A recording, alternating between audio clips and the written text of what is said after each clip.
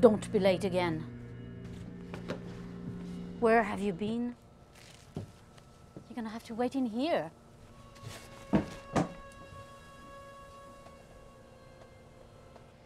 Why?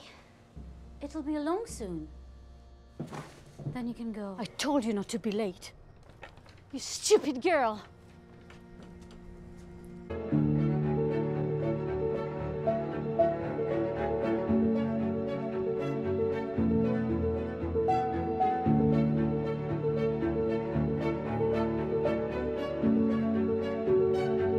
Lord bless this water.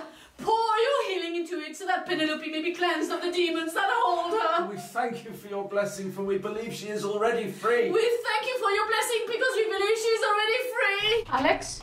Yeah, he was a great guy. Always upbeat. If you happen to see his wife, can you tell her we're all thinking about her? Have you met his wife?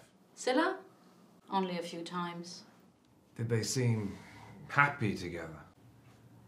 The first time I met her, they did. But on the most recent occasion, she seemed... I don't know.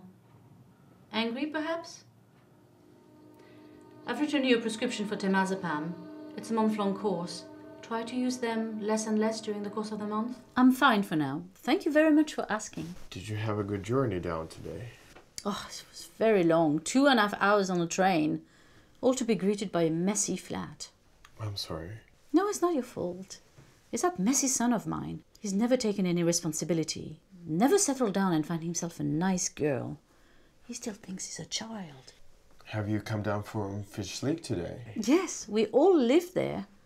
And I thought Peter would be joining us after university, but he appears to still be in the honeymoon phase of living in the big city. What is it you said you did for a living? I'm a graphic designer. Any projects you worked on? Yes, actually. 5 years back, I worked at a battery power station.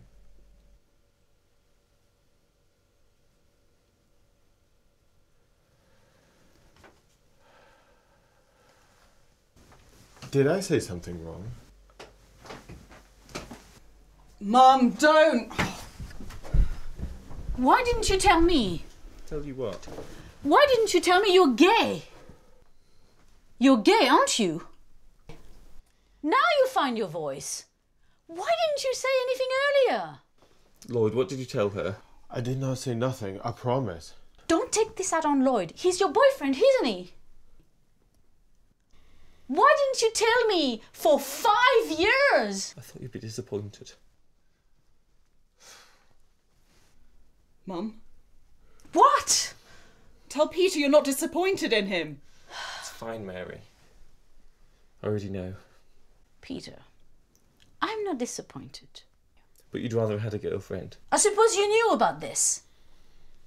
Huh. I see. So you've been having a big laugh behind my back.